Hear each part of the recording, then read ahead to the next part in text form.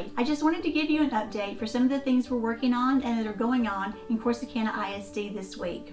Our technology department has distributed hundreds of computers and hotspots to our high school, middle school, and intermediate school students. We have dates in the next week for our elementary students as well. We want to thank our students and our parents for the time and the dedication that you've put into this continuous learning process. It's very important to you and it's very important to us.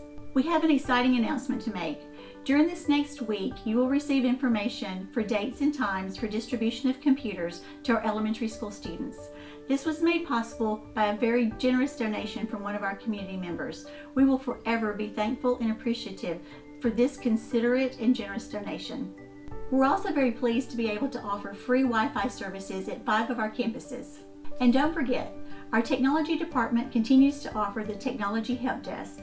Our counselors are available to assist families in need and to connect families and students with resources.